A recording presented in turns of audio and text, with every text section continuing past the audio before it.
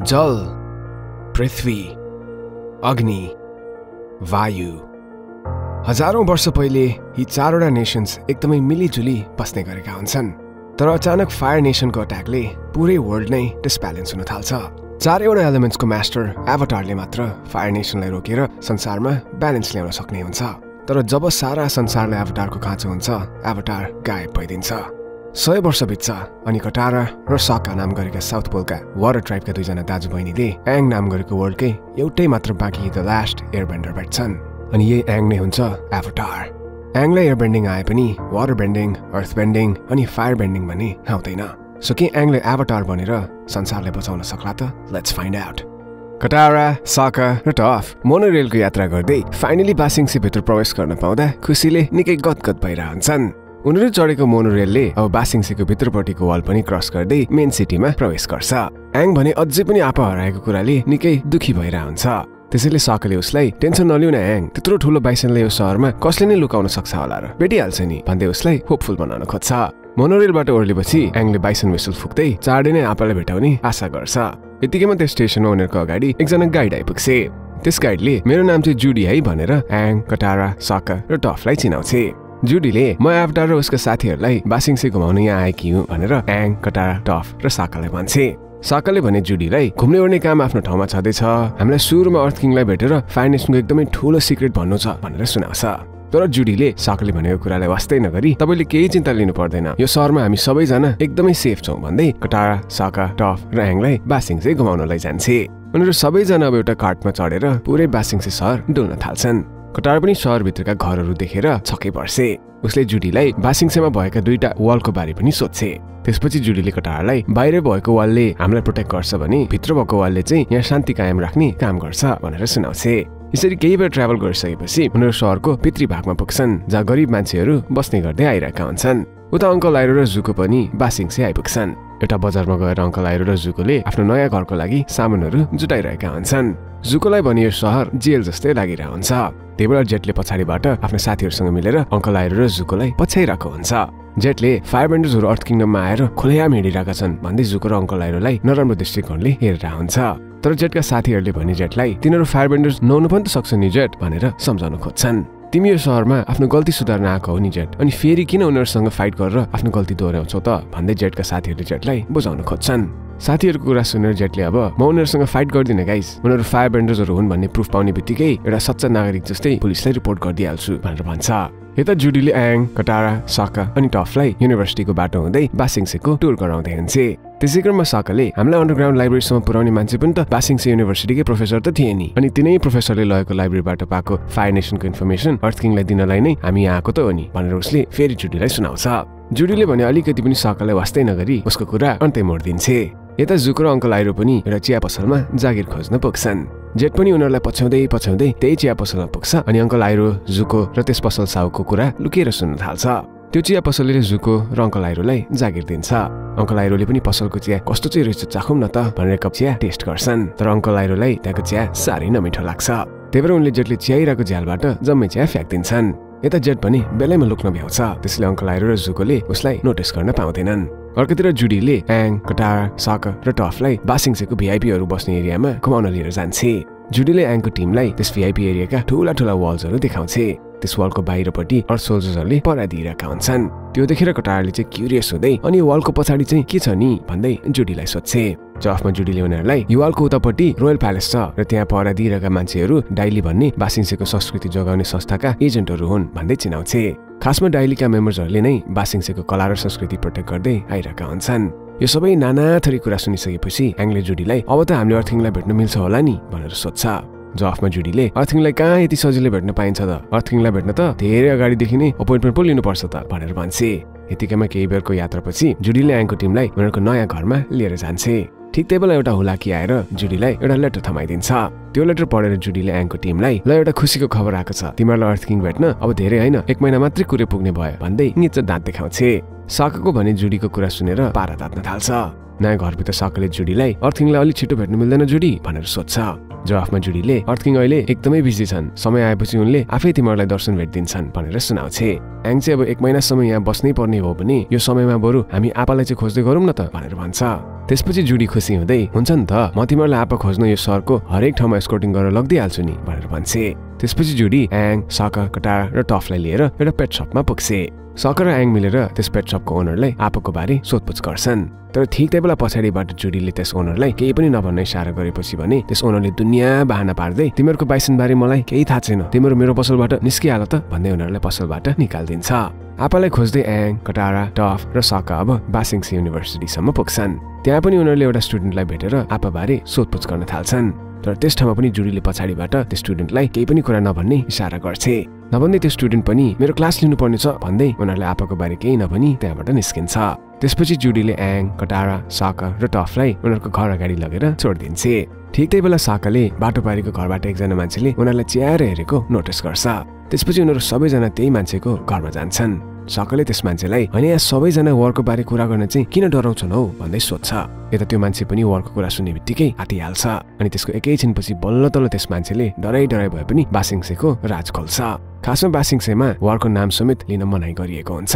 त्यस मान्छेले कटारा, साका, एङ र टफलाई तिमीहरू पनि यहाँको कल्चरमा घुलमिल भइहाल है, अनि अर्को कुरा तिमीहरू डाइलीबाट चाहिँ टाढै बस्नु नि भनेर सुझाव दिँदै हतार हतार आफ्नो ढोका लगाइदिन्छ। साका, कटारा, टफ र एङ त्यस मान्छेको हाउभाउ देखेर छक्कै पर्छन्। यता जेटले जुको र अङ्कल आइरो फायर बेन्डर हुन् भन्ने प्रुभ गर्न उनीहरूमाथि कडा निगरानी राखिरहेको हुन्छ। रात परिसकेपछि पनि जेटले जुको र अङ्कल आइरोलाई अझै स्टक हानिरहेको हुन्छ। जेट अङ्कल आइरो अनि जुको बस्ने घरसम्म पुग्छ। घरमा जुको दिनभरिको थकानले गर्दा मस्त बेडमा पल्टिरहेको हुन्छ। अङ्कल आइरोले चाहिँ जुकोलाई अनि भतिज चिया पिउने होइन त भन्दै सोध्छन्। जवाफमा जुकोले हैन कति पिउन सक्या हौ त्यो चिया पनि, चिया पसलमै काम गरेछ अनि दिनभरि त्यही चिया मात्रै खाइरहेछ, अझ कति खानु पर्यो चिया भन्दै ऊ अङ्कल आइरोसँग झोकिन थाल्छ। तर अङ्कल आइरोले भने मेरो लागि चिया भनेको सास फेरा जस्तै हो भतिज भन्दै आगो बाल्नलाई लाइटर खोज्न थाल्छन्। तर उनीहरूको किचनमा लाइटर नै हुँदैन। खासमा अङ्कल आइरो या जुको कसैले त फायर बेन्डिङ गरून् भनेर जेटले पहिल्यै उनीहरूको लाइटर लुकाइदिइसकेका हुन्छ। जेट अब अङ्कल आइरोले फायर बेन्डिङ गर्ला भनेर कुरेर बस्छ। तर अङ्कल आइरोले भने आफ्नो गोजीबाट छिमेकीसँग लिएर आएको लाइटर झिकेर आगो बाल्छन्। त्यो देखेर जेट फेरि निराश हुन्छ। भोलिपल्ट बिहान कटारा आङ तान्दै बाहिर निस्केर पत्रिका लिएर आउँछे। पत्रिका हेर्न साथ कटारा खुब खुसी हुन्छे। त्यसपछि उसले घरभित्र गएर सबैजनालाई ल है गाइज हामीले अर्थिङलाई अब चाँडै भेट्न पाउला जस्तो छ भनेर सुनाउँछे। कटारले त्यस पत्रिकाको एउटा समाचार सबैलाई पढेर सुनाउन थाल्छे।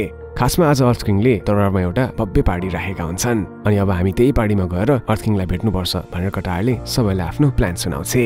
तर त्यस पार्टीमा छिर्नलाई भने उनीहरू सबले आफ्नो हुलिया बदलेर जानुपर्ने हुन्छ। त्यही भएर अब सबजना मिलेर पार्टीमा जानको लागि अनेक उपाय सोच्न थाल्छन्। कटारा र टफ मेकअप गरेर प्यालेस छिर्ने प्लान गर्छन् भने ह्याङ र साका चाहिँ वेटर बन्ने डिसाइड गर्छन्।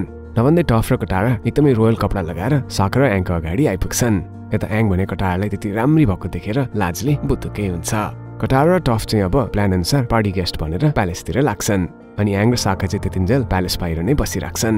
अर्कोतिर जेट अङ्कल आइरो र जुको काम गर्ने चिया पसल अगाडि गएर बसिरहेको हुन्छ।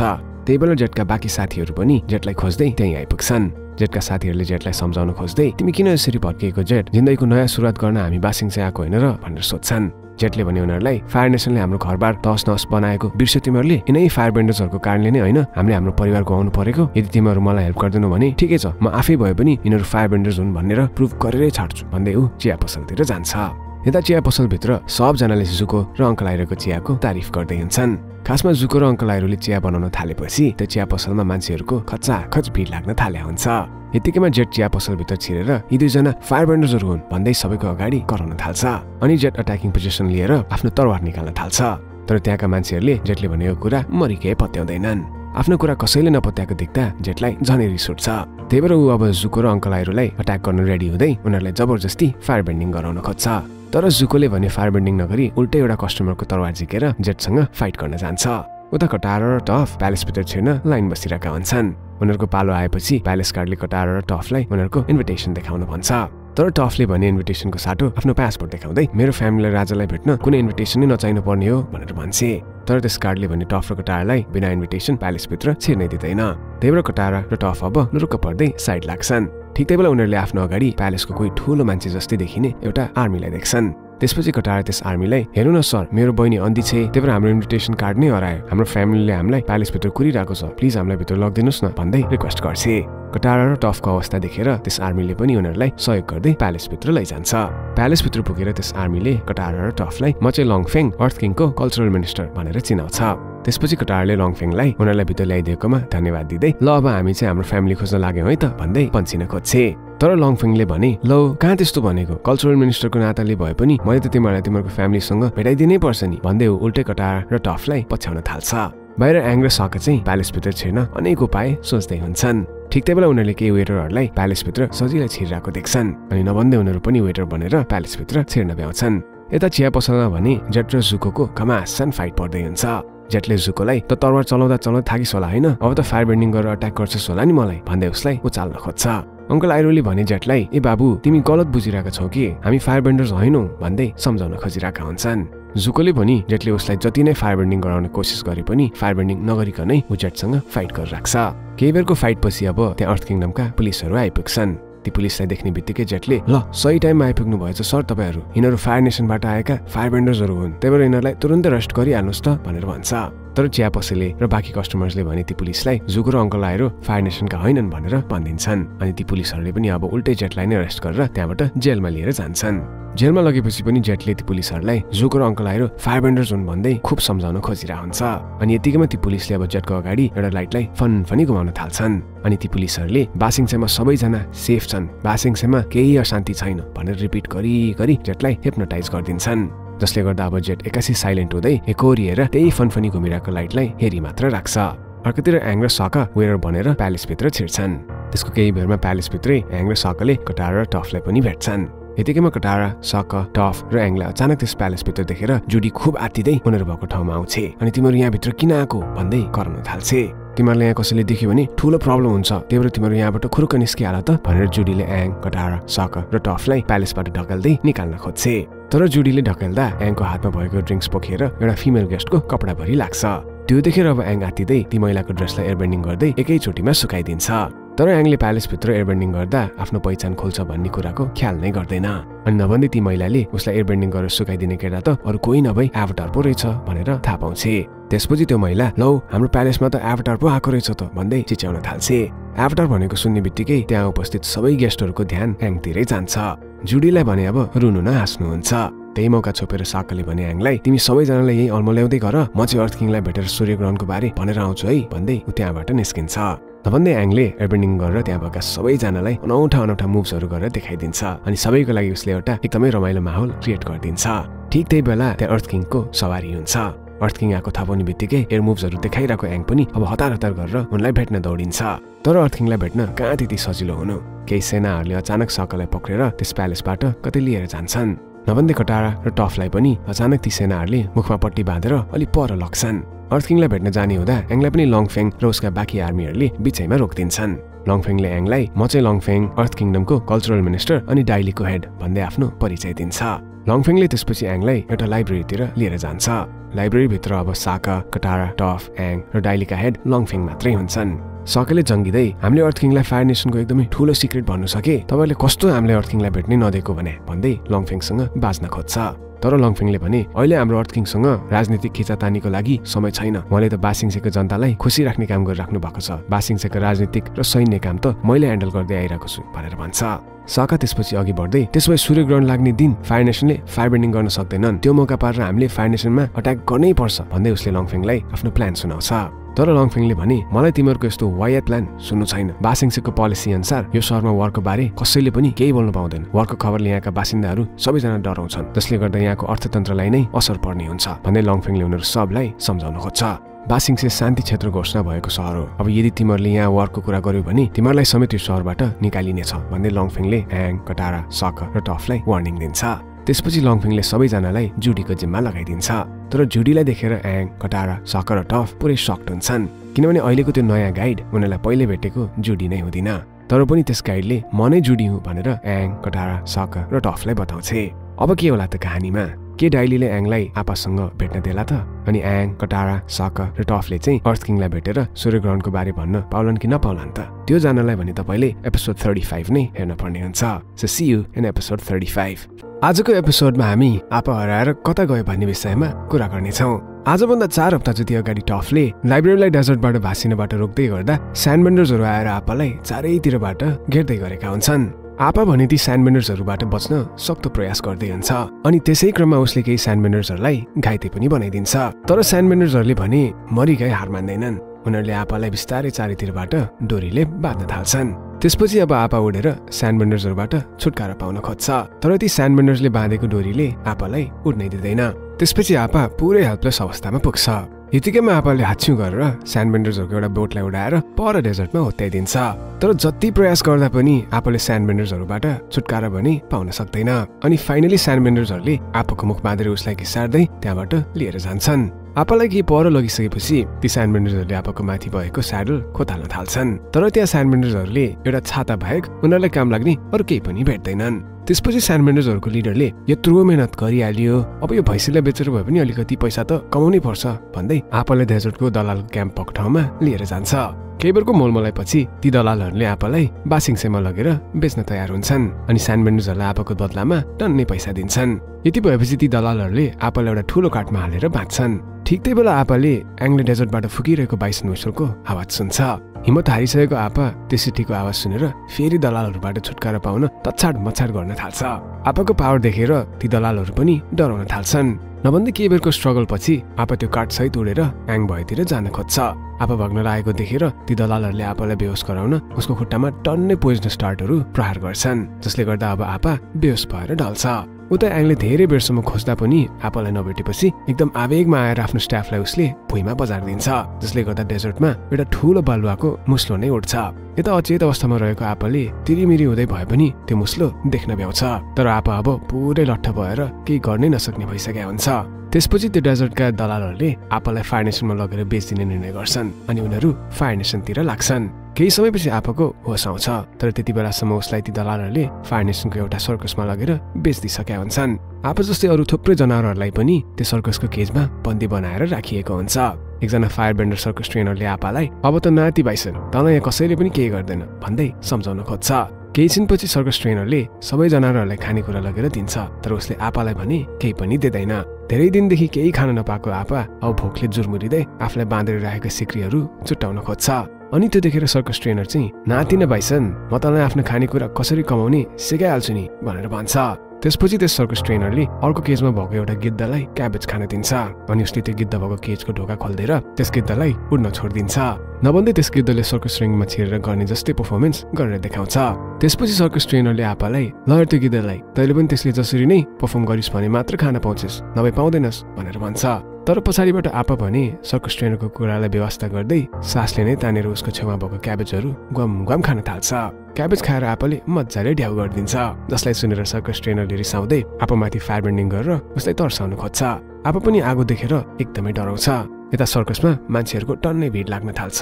थुप्रै मान्छेहरू जङ्गली जनावरहरूको पर्फर्मेन्स हेर्नलाई लाइनमा टिकट काटेर उभिरहेका हुन्छन्। त्यही बेला एकजना सानो केटाले सर्कसभित्र आपालाई एउटा परालको मुठो तान्न खोजिरहेको देख्छ।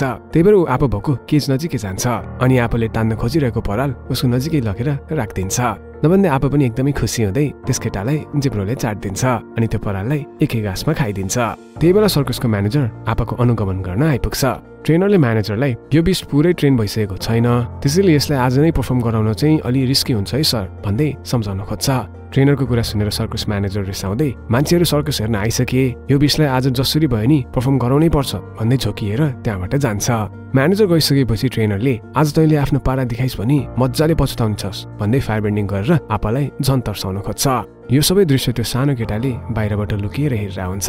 ट्रेनरले आपालाई धम्की दिएको देखेर त्यस केटालाई पनि आपाको खुब माया लागेर आउँछ।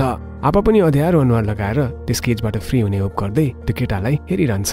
यता सर्कसभित्र सबै दर्शक जनावरहरूको चटक हेर्न उत्साहित हुँदै बसिरहेका हुन्छन्। त्यसै क्रममा सर्कसको होस्टले आपालाई सोको नाना थरी कस्ट्युम लगाइदिएर अडियन्समा वाइल्ड बफलो भनेर इन्ट्रोड्युस गराउँछ। अडियन्सहरूकै भिडमा बसिरहेको त्यो सानो केटालाई भने आपालाई त्यस्तो कस्ट्युममा देखेर नराम्रो लाग्छ। यतिकैमा सर्कस ट्रेनरले आपालाई कमान्ड गरेर उड्न लगाउँछ, तर आपा भने त्यही भुइँमा फिनिनिनी घुम्दिन्छ। त्यसपछि ट्रेनर रिसाउँदै आपामाथि फायरबेन्डिङ गरेर उसलाई तर्साउन खोज्छ। आपा पनि अब अरू केही नलागेर त्यस ट्रेनरको कमान्ड फलो गर्न थाल्छ। आपा अब आगो बल्दै गरेको रिङमा छिरेर निस्किनु पर्ने हुन्छ। त्यो रिङमा छिर्दै गरेको बेला आपाको कस्ट्युममा आगो लाग्छ, जसले गर्दा आपालाई साह्रै पोल्छ। आगोले पोलेपछि आपालाई एकदमै रिस उठ्छ। त्यही भएर उसले त्यो रिङलाई आफ्नो पुच्छरले हानेर त्यो सर्कस ट्रेनरको टाउकोमै ठोक्काइदिन्छ। अनि त्यो रिङले लागेर सर्कस मास्टर पनि भुइँमा पछारिन्छ। यो देखेर सबै अडियन्सहरू पेट मिची मिची हाँस्न थाल्छन्। सबै अडियन्स हाँसिरहेको बेला आपाले त्यो सानो केटालाई पनि हाँसिरहेको देख्छ। त्यो केटा हाँसेको देख्दा आपालाई ऊ ह्याङ जस्तै लाग्छ। त्यस केटाले पनि आपालाई सर्कसबाट भागेर जाने हौसला दिन्छ, जसले गर्दा आपा अब उड्दै सर्कसबाट भाग्न खोज्छ। तल सर्कस ट्रेनरले फायरबेन्डिङ गर्दै आपालाई फेरि रिङमै फर्काउन खोज्छ, तर आपाले भने अब रिसाउँदै त्यो ट्रेनरलाई पुच्छरले बाँधेर सर्कसबाट 4 कोस पर पुर्याइदिन्छ। त्यसपछि आपा उड्दै त्यो सर्कसबाट निस्केर भाग्न सफल हुन्छ। बल्ल बल्ल अरूको अधीनबाट निस्किन पाएको आपा अब एङलाई खोज्न फेरि डेजर्टतिरै लाग्छ, तर ऊ डेजर्ट पुग्दा त्यहाँको लाइब्रेरी पुरै भाँसिसकेको हुन्छ। आपा एङलाई त्यही भेटाउने आशमा डेजर्टको जमिन खन्न थाल्छ। यतिकैमा आपालाई साह्रै भोक लाग्छ, त्यही भएर ऊ पहिला केही खानेकुरा खोज्न जान्छ। खानेकुरा खोज्दै जाँदा उसले एउटा अन्डा भेटाउँछ, तर त्यस अन्डालाई खानै लाग्दा त्यस अन्डाको माउ आउँछ अनि उसले त्यो अन्डा लिएर त्यहाँबाट भाग्छ। त्यसपछि आपाले अलि पर एउटा क्याक्टस प्लान्ट देख्छ अनि सिधै गएर त्यो क्याक्टस प्लान्टलाई एकै घाँसमा खान खोज्छ, तर क्याक्टसको काँडाले आपाको मुख खोजेर झन् घाउ नै घाउ हुन्छ। आपा अब त्यहाँ पनि केही नपाएपछि उड्दै माउरीहरू भएको गुफामा पुग्छ। गुफामा जताततै भएको मह खाइरहेको बेला माउरीहरूले आपालाई खेदाएर मह पनि खान दिँदैनन्। आपासँग अब ती माउरीहरूबाट भाग्ने बाहेक अरू कुनै पनि अप्सन नै रहँदैन। त्यसपछि अब ऊ भाग्दै भाग्दै डेजर्टको बिचमा पुग्छ। ऊ अब आफ्नै जिउमा टाँसिएको माउरीको मह चाटेर केही बेर त्यही रेस्ट गर्छ। रात ढल्दै गएपछि आपा उडेर एउटा गाउँमा पुग्छ, जहाँ उसले एउटा झुपडी देख्छ। त्यही झुपडीभित्र पसेर उसले केही पराल खान्छ अनि थाकेर त्यही पुसुक्कै निदाउँछ। निदाएपछि आपाले पहिलोचोटि एङलाई भेटेको समयको सपना देख्छ। आपा सानो छँदा आफ्नो आमासँग उडेर इस्टर्न एयर टेम्पल पुगेको हुन्छ। त्यहाँ एङले माया गर्दै स्याउ दिएर आपाले आफ्नो पेट बाइसन बनाएको हुन्छ। त्यस दिनदेखि आपा र एङ जिन्दगीभरका लागि एकअर्काका साथी बनेका हुन्छन्। यता सर्पेन्ट्स पासमा हुँदा एङले पनि आपालाई पहिलोचोटि भेटेको त्यही सपना देखिरहन्छ, तर अचानक झुपडीको मालिक आपा सुतिरहेको ठाउँमा आइपुग्छ। झुपडीको मालिक त्यो ठुलो विषलाई आफ्नो झुपडीमा देखेर एक्कासी तर्सिन्छ अनि एउटा औजार देखाउँदै आपालाई डराउन खोज्छ। त्यस मालिककी बुढी पनि एउटा आगोको मसाल बालेर त्यहाँ आइपुग्छे। आपा भने आगो देख्ने बित्तिकै डरले त्यहाँबाट उडेर भाग्छ। अब आपा उड्दै उड्दै बास बस्ने ठाउँ खोज्न थाल्छ। यसरी आपा आकाशमा उडेर जाँदै गर्दा बासिङसे जानलाई फेरीमा यात्रा गर्दै गरेका अङ्कल आइरोले पनि तलबाट आपालाई आकाशमा उडिरहेको देख्छन्। यतिकैमा आपा उडेर जङ्गलको बिचमा भएको एउटा गुफामा पुग्छ। भोकले रन्थनिरहेकोले आपाले त्यहाँ भुइँमा उम्रिएका घाँसहरू खान थाल्छ। त्यही बेला गुफाभित्रबाट एउटा बदेल दौडिँदै आएर आपालाई बेसरी हान्दिन्छ। बदेलको फोर्सले आपा र बदेल दुवैजना अब भिरबाट मुनि खस्छन्। त्यो बदेल साइजमा सानो भए पनि आपासँग जुत्न खोज्छ, तर जति प्रयास गरे पनि बदेलले आपालाई हराउन भने सक्दैन। आपाले त्यस बदेललाई जुरुक्क उचालेर परतिर पुग्ने गरी हुत्याइदिन्छ। त्यसपछि बदेल त्यहाँबाट टाप कस्छ। बदेलसँग फाइट गर्ने क्रममा आपाको जिउमा टन्नै काँडाहरू बित्छ अनि आपा नमजाले घाइते हुन्छ। आपाले केही काँडा त निकाल्न पनि ट्राई गर्छ, तर उसलाई काँडा निकाल्दा झनै दुखेर सही नसक्नुहुन्छ। त्यही भएर अब ऊ त्यही गुफाभित्रै निदाउँछ। आपाले त्यसपछि कयौं दिन त्यसरी त्यही गुफाभित्र भोकभोकै सुतेर बिताउँछ। यसरी केही दिन बित्छ अनि त्यही जङ्गलमा सुकी आफ्ना क्योशी वरियर्सहरूसँग फलफुल टिप्दै हुन्छे। त्यही क्रममा सुकीको एउटा साथीले जङ्गलमा आपाको फर भेटाउँछे। सुकीले पनि त्यो फर देख्ने बित्तिकै यो त आपाको फर पो रहेछ भनेर चिनिहाल्छे। त्यसपछि सुकीले ती फरलाई पछ्याउँदै जान्छे अनि आपालाई गुफामा एक्लै सुतिरहेको देख्छे। आपा भने सुकीलाई देखेर डराउन थाल्छ। आपालाई डराएको देखेर सुकी यसको नजिकै जान्छे अनि केही फलफुलहरू उसको अगाडि राख्दै तिमी बस्दै गर है आपा, म तिम्रो लागि हेल्प लिएर आउँछु भनेर भिरबाट तल झर्छे। आपा भने दिनौपछि बल्ल तल मिठो खानेकुरा भेटेर ग्वाम ग्वामी खान थाल्छ। यता सुकी चाहिँ आफ्ना साथीहरूलाई आपाको बारे सम्झाउँदै आपा नयाँ मान्छे देखेर एकदमै डराउँछ है, त्यसैले अहिले तिमीहरू ऊबाट अलि टाढै बस्नु भन्दै उनीहरूलाई लिएर आपा भएको गुफातिर जान्छे। आपा चाहिँ सुकी फेरि आफूतिर आएको देखेर डराउन थाल्छ। सुकीले यतिकैमा म तिमीलाई एङसँग भेट्न मद्दत गर्नेछु आपा भनेर भन्छे। एङको नाम सुनेपछि बल्ल आपा शान्त हुन्छ। त्यसपछि अब सुकी र उसका साथीहरू मिलेर बिस्तारै आपाको बडीबाट काँडाहरू निकाल्दिन्छन् अनि उसका हातखुट्टाका सिक्रीहरू पनि फुकाल्दिन्छन्। तर अचानक अब त्यस ठाउँमा हजुला, टाइली र मे आफ्नो लेजर्टमा चढेर आइपुग्छन्। हजुला, टाइली र मेलाई देखेर आपा पनि एकदमै डराउन थाल्छ, तर आपालाई उनीहरूले केही नगरून् भनेर क्योशी वरियर्सहरू आपाको डिफेन्ड गर्न मजाले तम तयार भएर बस्छन्। त्यसपछि हजुलाले अब क्योशी वरियर्समाथि लाइटनिङ स्ट्राइक गर्छे। सुकी र उसका साथीहरूले आफ्नो आर्मर्सहरू युज गरेर सजिलै त्यो लाइटनिङलाई डिफेन्ड गर्छन्। त्यसपछि मे र टाइलीले समेत सबै क्योशी वारियर्सलाई भट्टाभट अट्याक गर्दै धुलो छटाइदिन्छन्। यता सुकी मात्रै अब आपालाई डिफेन्ड गर्न असुलासँग फाइट गर्न थाल्छे। तर लगतै अब असुलाले सुकीमाथि पनि फायर बेन्डिङ अट्याक गरिदिन्छे। आपा भने फायर देख्ने बित्तिकै एकदमै डराउँछ। सुकीले त्यसपछि आपालाई तिमी यहाँबाट एङ भएको ठाउँमा जाऊ आपा, म यिनीहरूलाई रोक्छु भन्दै असुलालाई अट्याक गर्न जान्छे। त्यसपछि अब आपा त्यहाँबाट उडेर एङलाई खोज्दै अर्को ठाउँतिर जान्छ। धेरै बेर उडिसकेपछि आपा आफूले एङलाई पहिलोचोटि भेटेको इस्टर्न एयर टेम्पलमा पुग्छ। आपाले त्यहाँ ऊ सानो छँदा आफ्ना दाजुभाइहरूसँग खेल्ने गरेको समय सम्झिन्छ। टेम्पलमा डुल्दै गर्दा आपाले एकजना गुरुलाई एङ सम्झिएर जिब्रोले चाट्न थाल्छ। ती गुरु पनि छक्क पर्दै आपालाई म चाहिँ गुरु प्रतीक है भनेर आफूलाई चिनाउँछन्। आपाले गुरु त एङ होइन रहेछ भन्ने कुरा थाहा पाएपछि ऊ गुरुबाट टाढा हुँदै गर्जिन थाल्छ। गुरुले पनि त्यो बाइसनले खोजेको मान्छे आफू होइन रहेछ भन्ने कुरा थाहा पाउँछन्। यतिकैमा रात पर्छ अनि आपा थकित भएर त्यही निदाउँछ। आपा निदाएपछि गुरुले आपाको एनर्जी फिल गर्छन् अनि आपा त मनको निकै सफा रहेछ भन्ने कुरा थाहा पाउँछन्। गुरुले आपा एङलाई भेट्ने आशमा इस्टर्न एयर टेम्पल आएको कुरा पनि थाहा पाउँछन्। त्यसपछि बिस्तारै उज्यालो हुँदै आउँछ। बिहान उठेर आपाले मजाले उसको लागि गुरुले राखिदिएको खानेकुरा खान थाल्छ। त्यसपछि यो गुरुलाई खोज्दै उनको ध्यान गर्ने ठाउँमा पुग्छ। गुरुले त्यहाँ केही पन्छीहरूको आवाज सुन्दै ध्यान गरेर बसिरहेका हुन्छन्। आपा पनि उनकै छेउमा गएर बस्छ। त्यसपछि गुरुले आपाको सिङमा एङको लागि उनले लेखेको एउटा चिठी बाँधिदिन्छन्। अनि त्यसपछि गुरुले आपाको एनर्जी फिल गर्दै एङ बासिङसेमा छ भन्ने कुरा थाहा पाउँछन् र आपाले बासिङसेतर्फ जाने इसारा गर्छन्। नभन्दै आपा एङलाई खोज्न उडेर बासिङसेतिर लाग्छ। आपा बासिङसे पुगेर आकाशमा उड्दै गर्दा त्यहाँका सुरक्षामा खटिएका सोल्जर्सहरूले आपालाई नोटिस गर्छन्। आपा चाहिँ अँध्यारोमा चारैतिर आँखा डुलाउँदै उडिरहेको हुन्छ। त्यही बेला आपा एङले उसलाई बोलाउन फुक्ने गरेको बाइसन वेसलको आवाज सुनेर खुसी हुँदै बासिङसेमा ल्यान्ड गर्छ। तर ल्यान्ड गरिसकेपछि त्यो सिटीको आवाजलाई फलो गर्दै जाँदा त्यो त अरू कसैले नभई डाइलीको हेड लङफेङले चाहिँ बजाइरहेको हुन्छ। आपा लङफेङलाई देखेर डराउँदै पछि हट्न खोज्छ। तर आपा त्यहाँबाट भाग्न नपाउँदै लङफेङले अर्थ पेन्डिङ गरेर उसलाई जमिन मुनि बन्दी बनाएर राख्छ। अब के होला त कहानीमा? के बासिङसेमा एङ र आपाको भेट होला त? अनि डाइलीले आपालाई बन्दी बनाएर चाहिँ कता लगेर राख्या होला त? त्यो जानलाई भने तपाईले एपिसोड 36 नै हेर्न पर्ने हुन्छ। So see you in episode 36. Thanks for watching. एङ र कटारा मिलेर आपालाई खोज्न टन्नै आपाको पोस्टर्सहरू छापेर ल्याउँछन्। त्यसपछि मोमो र एङ ग्लाइडरमा उडेर बासिङसेको गल्ली गल्लीमा त्यही पोस्टरहरू छर्दै हिँड्छन्। यता अङ्कल आइरो पनि चिया पसलमा कस्टमरहरूलाई चिया सर्भ गरिरहेका हुन्छन्। त्यही बेला एउटा धनी मान्छे आएर अङ्कल आइरोको चियाको खुब तारिफ गर्छ अनि उसले अङ्कल आइरोलाई त्यो पसलमा काम गर्न छोडेर उसको लागि चाहिँ काम गर्ने अफर दिन्छ। त्यो मान्छेले अङ्कल आइरोलाई म तिम्रो लागि एउटा नयाँ चिया पसल खोलिदिन्छु भनेर अफर गर्छ। अङ्कल आइरो पनि ओहो आफ्नै चिया पसल चलाउन पाइने भयो भन्दै दङ्ग पर्छन्। त्यही बेला अहिलेको चिया पसलका साउजी आएर अङ्कल आइरोलाई उसको जब नछोड्न आग्रह गर्छ। यता त्यो धनी मान्छेले भने अङ्कल आइरोलाई म तिमीलाई नयाँ पसल मात्र होइन बासिङसेको अप्पर रिङमा अपार्टमेन्ट पनि किनिदिन्छु भनेर अझ ठुलो अफर दिन्छ। त्यसपछि अङ्कल आइरोले ती धनी मान्छेको अफर एक्सेप्ट गर्दै चियाको केटल पुरानो साउलाई थमाइदिन्छ। अर्कोतिर जुकोलाई भने त्यो अफरको केही मतलब नै लाग्दैन। ऊ चुपचाप पसल बाहिर निस्किन्छ। ठिक त्यही बेला जुकोले अचानक एङ र मोमोले उडाएर हिँडेको आपाको पोस्टर फेला पार्छ। त्यसपछि जुकोले एभाटार त यही बासिङसेमा आफ्नो बाइसनलाई खोजिरहेको पो रहेछ भनेर थाहा पाउँछ। अर्कोतिर कटारा र सका तास खेल्दै बसिरहेका हुन्छन्। त्यही बेला एङ आपाको बारेमा कसैले केही खबर ल्याए गाइस भन्दै सबैजनालाई सोध्न थाल्छ। तर कटाराले भने एक दिन त हुँदैछ पोस्टर बाँडेको, किन यति हतार गरेको एङ भनेर एङलाई भन्छे। यतिकैमा कसैले उनीहरूको ढोकामा नक गर्छ। एङ खुसी हुँदै कसैले आपाको खबर ल्याए जस्तो छ गाइस भन्दै ढोका खोल्न जान्छ। तर ढोका बाहिर भने एङ, कटारा, सका र टफले सुरुमा बासिङसे आउँदा भेटेको गाइड जुडी हुन्छे। जुडीलाई देखेर सबैजना छक्कै पर्छन्। सकरले जुडीलाई तिमीलाई डाइलीले जेल पठाइदिएको हो र भनेर सोध्छ। जुडी चाहिँ जेलको कुरा सुनेर कन्फ्युज हुन्छे। टफले पनि जुडीलाई तिमी अर्थिङको पार्टीबाट एक्कासी कहाँ हराएको त भनेर प्रश्न गर्छे। जवाफमा जुडीले ए म त भेकेसन मनाउन लेक लाउगाई गएकी थिएँ नि भनेर भन्छे।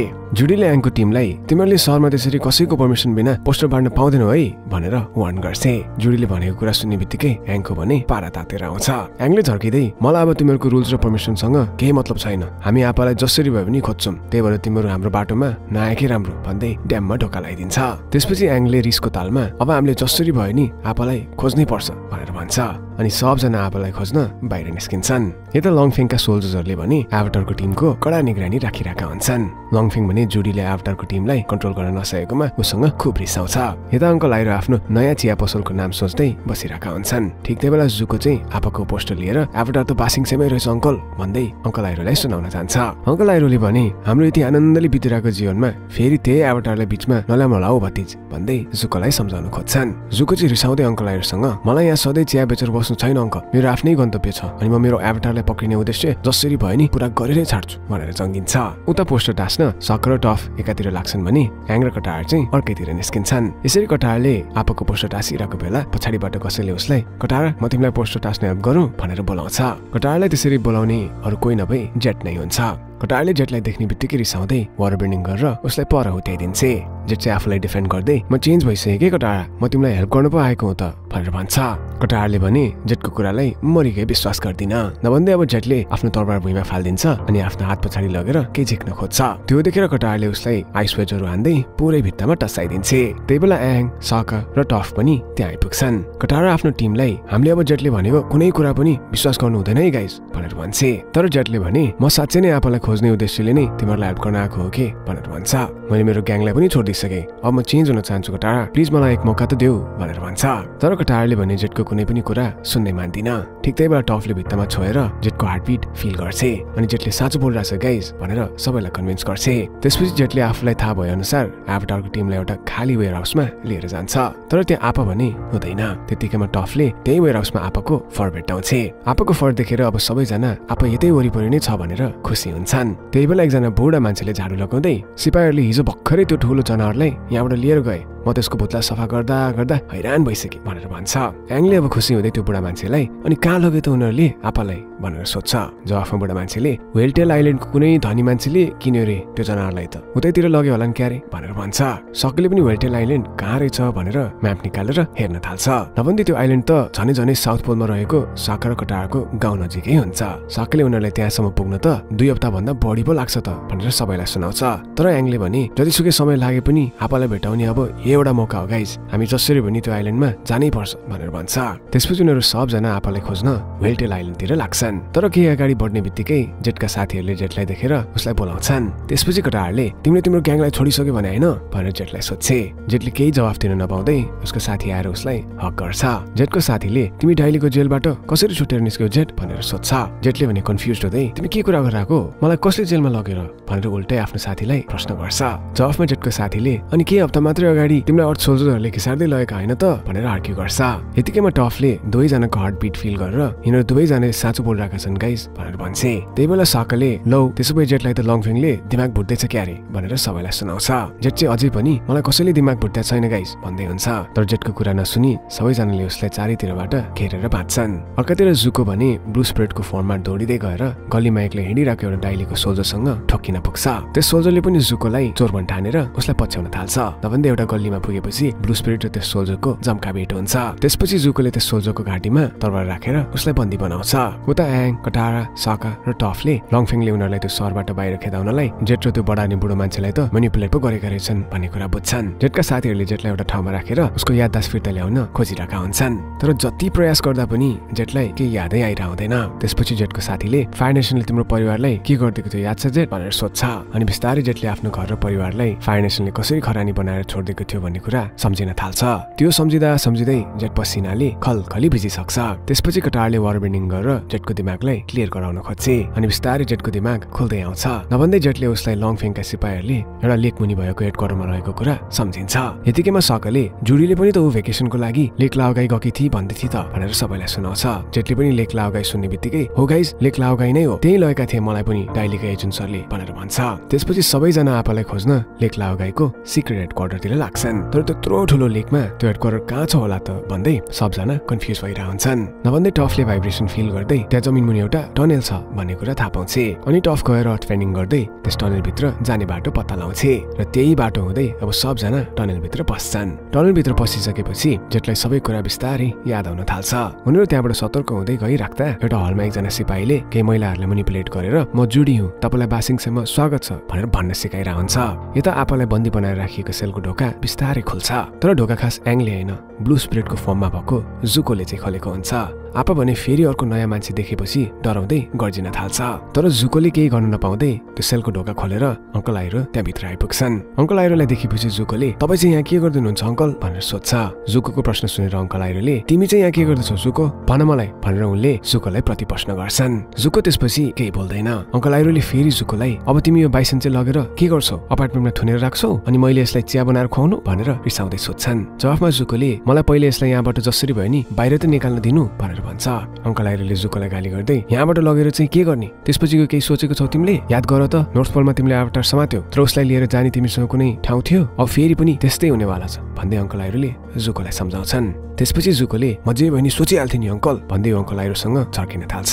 तिमीले केही पनि सोच्न सक्दैनथ्यौ जुको यदि अवतारका साथीहरूले तिमीलाई नभेटाएको भए तिमी चुसुलो जमेर त्यही मर्ने थियौ भनेर जुकोको पहिलोको घटना सम्झाउँदै अङ्कल आइरोले जुकोको नियत बदल्न खोज्छन्। म तिमीसँग भिख माग्छु जुको अब तिमीले आफूलाई हेरेर प्रश्न गर्नुपर्छ तिमी को हो अनि तिम्रो गन्तव्य के हो भन्दै अङ्कल आइरोले जुकोको अन्तरात्मालाई जगाउन खोज्छन्। यता एङ र उसको टिमले एक सेल चेक गर्दै आपालाई खोज्दै हुन्छन् तर जति गरे पनि उनीहरूले कतै पनि आपाको ट्रेस नै भेटाउन सक्दैनन्। यसै क्रममा उनीहरू सबजना अर्को एउटा सेलमा छिरेर आपालाई खोजिरहेका हुन्छन् तर ठिक त्यही बेला त्यस सेलको ढोका एक्कासी बन्द हुन्छ।